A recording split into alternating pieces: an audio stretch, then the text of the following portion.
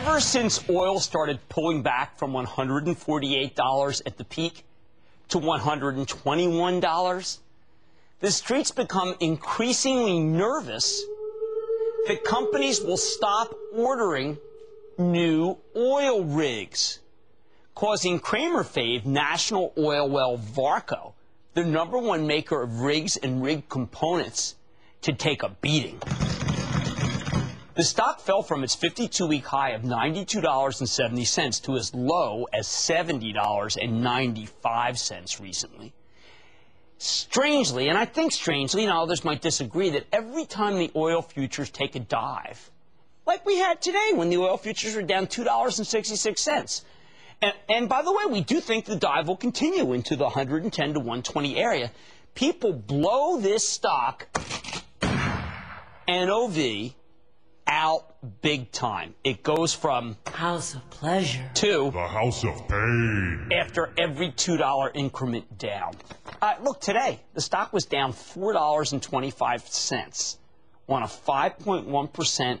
That's a 5.1% pullback on a $3 pullback in oil. Now I got to ask you, is that right? Should we be that wildly emotional?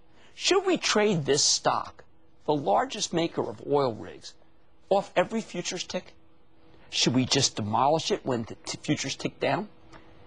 National Oilwell Varco simply doesn't look like a company that's getting hurt by lower oil prices. And since the earnings report clearly wasn't enough to take the stock back to its 52-week high, by the way, full disclosure, I have owned this stock for ActionAlertsPlus.com. And by the way, I recommended this stock a long time ago in August of 2005 as my favorite in the group when it was at $26.97. I mean, that's unbelievable. Frankly, it's pretty good. It's at 78. But I gotta find out myself.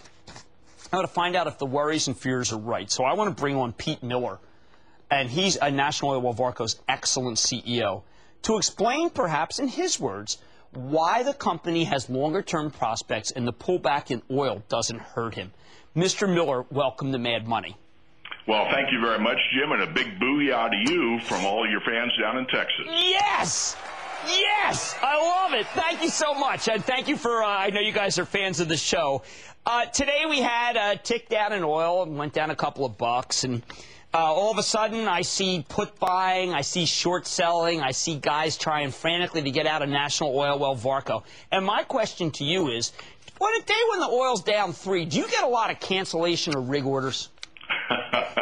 Not at all, Jim. If you take a look, our backlog today is at $10.8 billion. A lot of that backlog stretches out well into 2011, and we don't put something in our backlog unless it's contractually contracted for, and it's also, in many cases, a prepay. So the price of oil escalating and going up and down like that does not impact our capital business one iota. Now, where historically your business has done well when oil's going up, would $110 matter, you think? Would $100 matter? Not at all, Jim. As a matter of fact, if you take a look at our backlog, a lot of it was ordered as much as 2 years ago. It takes that long and even longer to build these big offshore rigs. So you are actually ordering this equipment from us when the price was a lot lower. So the fact of the matter is the lead times on this are so significant that you're making a bet on the future, not what's going on right here today. Now, I know international is a big part of your business, and obviously when we read about these big international finds, and Exxon, I certainly know after the court of wishes it had found more, how much does it matter that, that we don't drill offshore in our country to your business? Well, fortunately for me, it doesn't matter that much for my business. I think it matters for our country, and I wish we did more offshore. But the fact of the matter is we're building rigs that are going to go offshore in Brazil. They're going to go offshore in West Africa. They're going to go offshore in Norway and in the North Sea, very environmentally sensitive places. These are great rigs, and we're going to continue to be able to support those around the world. Again, wish we could do more here, but that's a political issue that I don't have much control over. Every time I'm on one of your conference calls, I'm amazed about the technology you have. Do you think that the technology you have is different from 1969 when the Union Oil spill washed up on Santa Barbara? Absolutely, Jim. I would put it this way. If you own a 1969 Corvette or a 1969 Mustang, You like to drive those around on a Saturday morning, but you want a 2008 car to take you to and from work. The fact of the matter is these rigs are state-of-the-art technology, computerization, robotics, PLCs. They're as advanced as your new automobile is today.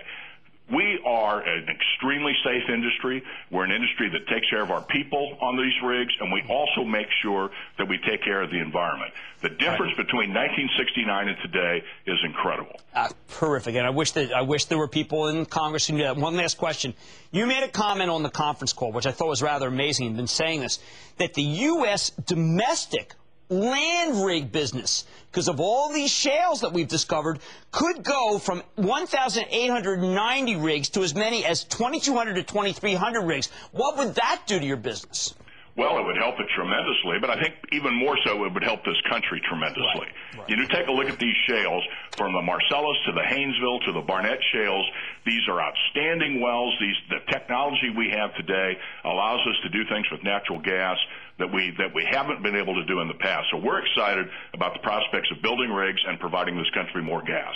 Pete Miller, thank you so much. Thank you. And, Jim, you have a great vacation next week. Oh, thank you. Oh, thank you. Oh, we weren't supposed to say it, but that's all right. That's terrific. National Oilwell Varco, Chairman, President, and CEO. Listen, if you believe, like I do, that oil, even though I'm negative on oil short term, that oil stays over $100, National Oilwell Varco, with no exceptions, is the single best drilling-related company to own in the world. Take advantage of the decline, start building a position, and stay with Cramer.